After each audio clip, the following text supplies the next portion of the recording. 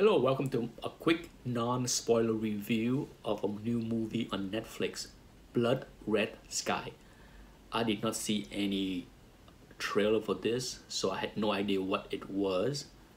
And at first, when I turned it on, I thought it's gonna be the typical plane hijack kind of movie. And I always enjoy watching that kind of movie. But it turned quickly into a vampire slash horror movie. Okay, so if you're a fan of B horror, you might like this movie. Okay, give it a shot. It's not perfect. The acting is okay. The action is okay. Okay, there's nothing here that is bad.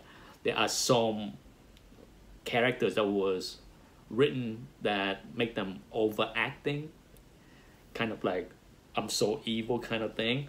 But other than that, I think the rest of the cast did an okay job. There's nothing cringy about any of the characters.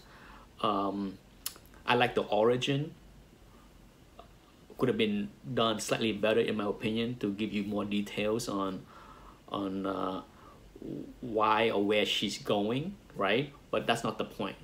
That doesn't matter where she's going, because she get on the plane and all hell break loose with the hijackers. That's all we need to know.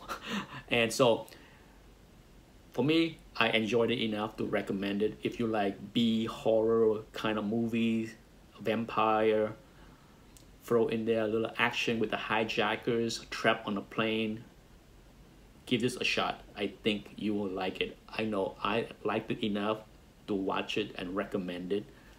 Thanks for watching. Bye-bye.